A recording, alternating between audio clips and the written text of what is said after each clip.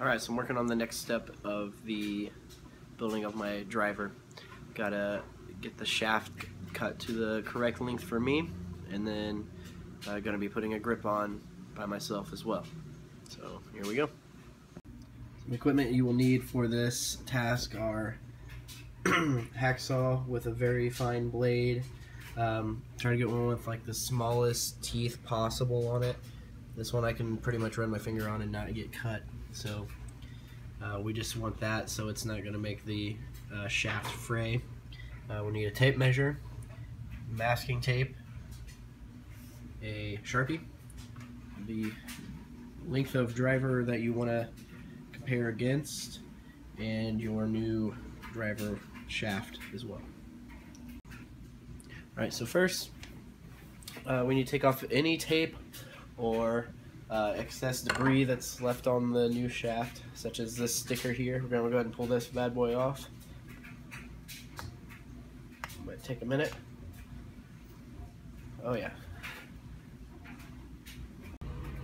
Alright, so I have a piece of tape on here so I can take where my old shaft is going to be and mark that line, and then I'm going to mark 1 inch up from that to have my new new cut line. So old line is there, and then right down on the table.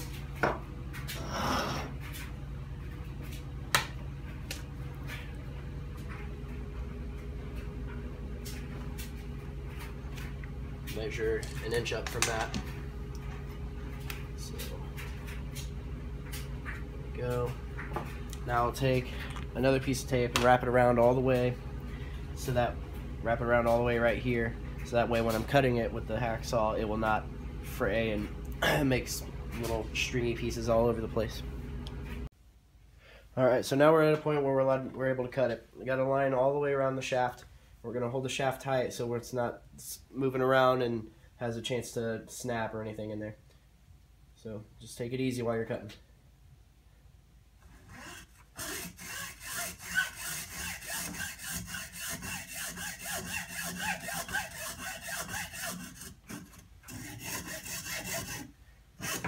Alright, so we've completed our cut. We've pulled the tape off. Pretty good smooth edge there. Now just kind of file it down just a little bit just to make sure it's all good, get all the stuff out of the inside, and then we'll be ready to put a grip on for the next part.